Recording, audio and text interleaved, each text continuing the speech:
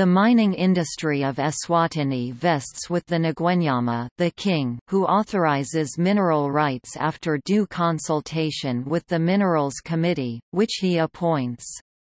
Fiscal contribution from mining operations to Swaziland's GDP is 2% and also accounts for 2% of export earnings.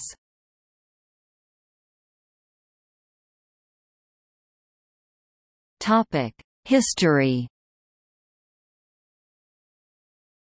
The history of the mining sector of the country is ancient, traced to the iron ore mine of the western Ngwenya Mountains, which has since 1975 been closed. Ngwenya Mine is said to be the oldest iron ore mine in the world. In recent years there is resurgence of this sector. Geological mapping of the country has been done to scale of 1 to 50,000, which is being updated.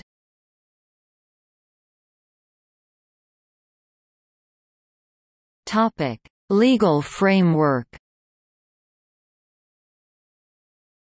The Mining Department is responsible for the mining and minerals industry. Laws promulgated in this respect are the Mines and Minerals Act No.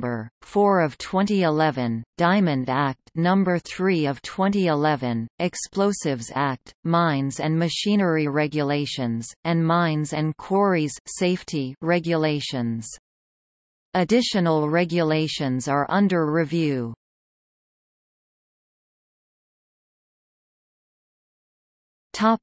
Production and impact.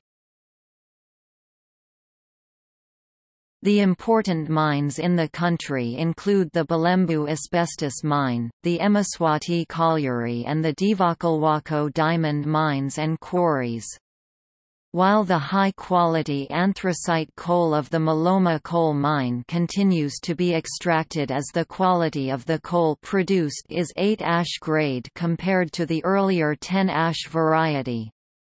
From the Divokalwako mine, diamond production was expected to achieve a yield of 80,000 carats per year. Asbestos production, which was exploited to a large extent, is faced with problems due to decrease in international pricing.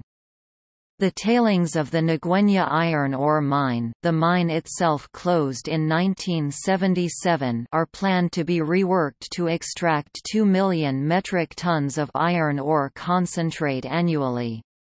Gold extractions from the northwestern region of the country have been planned, with the Pigs Peak mine getting revived. More sites have been prospected for extraction to sustain an economic development of the mining sector.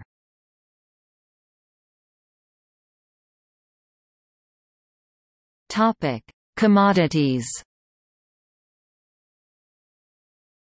Minerals under extraction in the country include coal, diamonds, gold, kaolin and silica. Other minerals such as arsenic, copper, manganese and tin are also found but are not found economical to extract.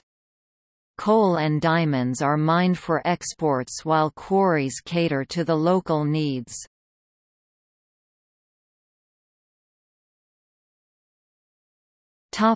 Outlook.